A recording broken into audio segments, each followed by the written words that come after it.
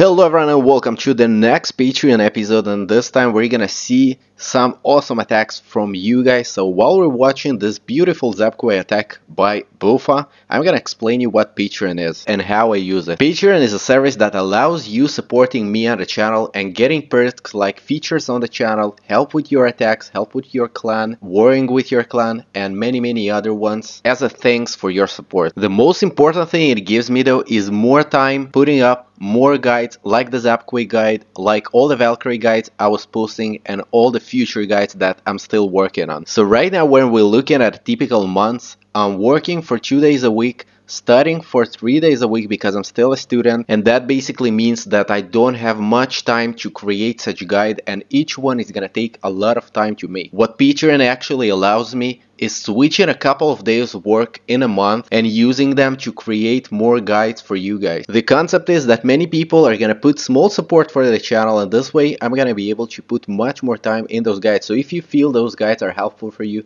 and you want more of them, feel free visiting my Patreon page and joining. So let's get back to Bofa's attack. He was able to queen walk 2 of the air defenses, zap quick another one, and then released a bunch of dragons from the upper part of the base, and those wrecked the base. If you want to learn how to do this kind of attack, visit my zap quick guide, and also you're gonna learn how to do it with low heroes as well. So notice how we got an easy overkill on this base, and we can go to the next one. The next one is gonna be by Hussars, and he's from Sons of Anarchy. He's gonna do a Valk attack. Seems like Valk attacks became his favorite attacks, and on this one he's gonna do it with backhand hogs. Notice that the air defenses are in the middle ring, and this doesn't allow you using balloons. Most likely that you're not gonna be able to take all 4 of them with a kill squad and with the Valks, and this is the reason you want to use hogs. So notice that he brings his kill squad from the upper part of the base, because there's a chance that there are double giant bombs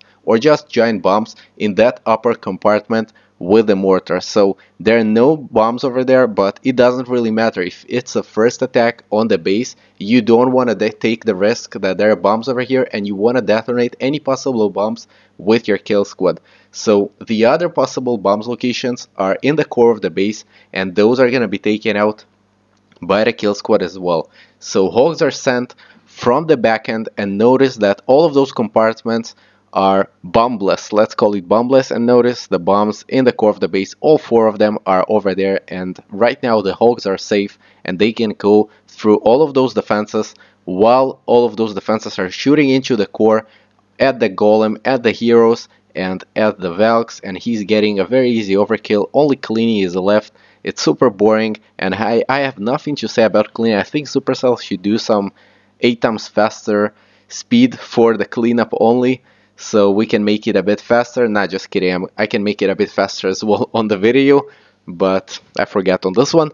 So the next one is gonna be by Luke, and he's going to do a Laloon attack on this Rush Town Hall 10. So those bases are not a joke, and you guys are meeting many of them. So what he's gonna do is a queen walk, which is gonna enable him taking out the queen and taking out a couple of air defenses, and then he's gonna release the lava hounds and the balloons. So I'm gonna make the queen walk a bit faster. Notice that he uses the rage spell trick to make sure that the healers keep him alive, breaking through the wall to make sure that he can access a couple of those air defenses.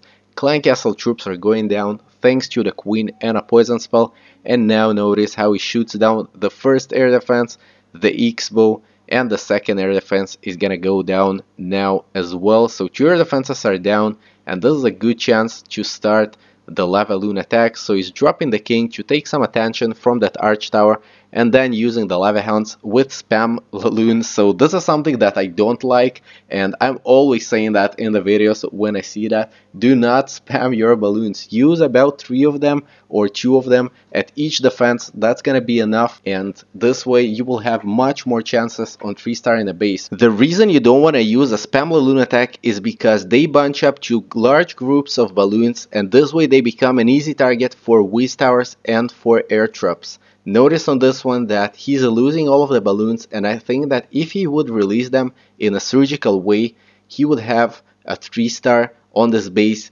much easily. So he got the heroes to cover him up on this one, but against a higher level base, that might be a bigger problem. So make sure that you don't do that this way.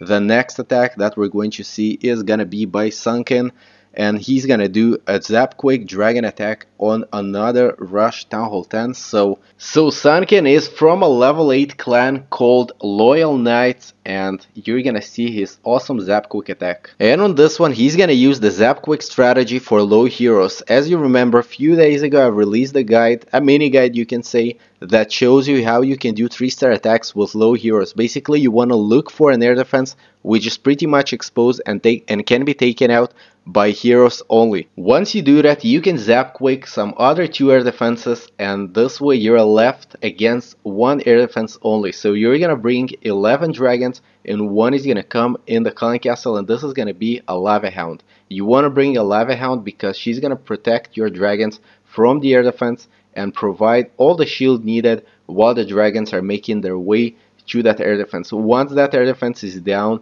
the base doesn't stand a chance. And notice on this one that it was actually a Town Hall 10, and even that didn't stand any chance against this kind of attack. So I'm making it a bit faster because dragon attacks are slow as hell, but you're gonna see that this base is gonna go down very easily. So this is definitely another type of attack that you can use even against Rush Town Hall 10s. I wouldn't recommend using it against fully maxed Town Hall 10s, especially if you get low level heroes compared to maxed ones in Town Hall 10s, but against such bases you're gonna get super easy overkill. Notice how many dragons he got left, and this is an amazing attack and one of the best attacks in Town Hall 9. The last attack that we're going to see is gonna be by Lil Mike from Beast Reunite, and he's gonna do a witch attack with Earthquake spell. So some of us went to Town Hall 10 before upgrading the heroes to maxed, and we're struggling against Town Hall 10s even for 2 stars. So one of the most efficient attacks for 2 stars are witch attacks. You gotta make sure that you funnel your witches to the Town Hall, and they're gonna get the 50% very easily as well. Notice that on this one a couple of witches are getting the Town Hall together with the Queen. The 50% is easy one as well, and you can definitely use that if you get low heroes in Town Hall 10. This is it for this episode. Thanks a lot to my patrons for the huge support that they're giving me. Hopefully you liked this video. If you did, like, subscribe, and comment, and we'll see each other in the next video. Bye bye.